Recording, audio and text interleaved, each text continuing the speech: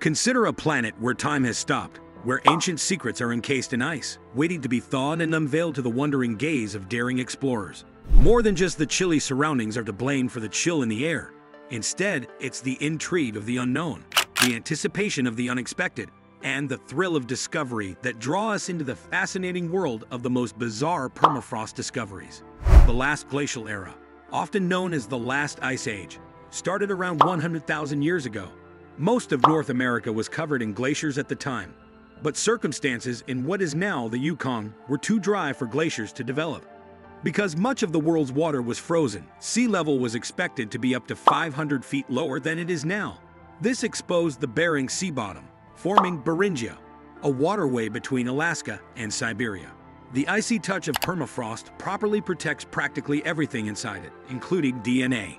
Ancient DNA may be readily retrieved from bones and soft tissue, and scientists have discovered intact genetic material in soil samples. We will start with near-perfectly preserved wolf pup. A gold miner using a hydraulic water cannon to blast frozen dirt unearthed an item paleontologists identified as a treasure in 2016. He discovered a nearly flawless female gray wolf pup that perished 57,000 years ago.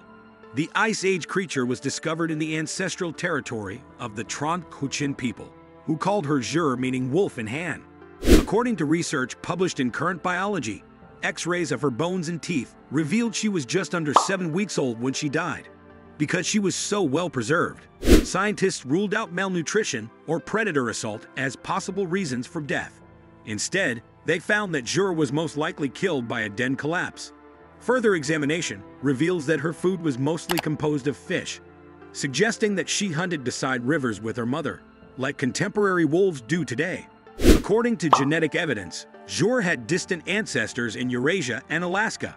Wolves in the Yukon today, on the other hand, have a distinct genetic signature, indicating that Jur's population was ultimately wiped out and replaced by another. Burrowing creatures from this time period, such as Arctic ground squirrels and black-footed ferrets, have also been discovered in comparable condition. Up next, we will talk about Western camel bones. Camelidae, the camel family, emerged in North America more than 40 million years ago. Their ancestors ultimately separated into camels and llamas. Ancestors of today's dromedary and Bactrian species crossed the Bering Land Bridge, while llamas and alpacas traveled to South America. Meanwhile, now extinct Western camels remained in North America until the Ice Age ended. While the majority of them went south, even as far as Honduras, others went north to Alaska and the Yukon. For many decades, experts assumed that Arctic camels were more closely related to llamas and alpacas endemic to South America because C. hesternus bones looked like 75,000 to 125,000 giant llama or llamas on steroids, according to paleontologist Grant Zazula, who works for the Yukon region. A few remarkable specimens were leg bones from an old camel species, seldom seen that far north. Because of its cryogenic preservation, researchers extracted DNA from the bones. Ice Age Western camels, separated from modern camels 10 million years ago, according to genetic study. Camel ancestors reached Beringia 7 million years ago. Western camels in the Arctic presumably went north during a warmer period 100,000 years ago before becoming extinct 10,000 years ago. Lastly, we will talk about Arctic hyena teeth.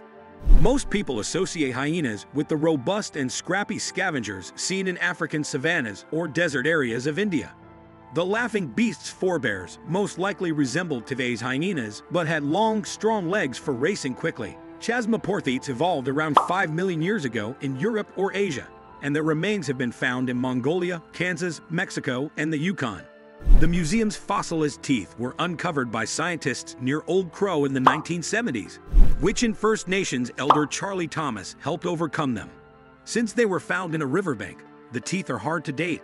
Experts assume the teeth belonged to a hyena that lived in the region 850,000 to 1.4 million years ago based on its geology. Short-faced bears and extinct bone-cracking dogs may have outcompeted chasmoporthetes for food, according to researchers. Don't forget to hit that like button and subscribe to our channel for more mind-bending adventures into the unknown. Share your thoughts in the comments below. Which permafrost discovery intrigued you the most?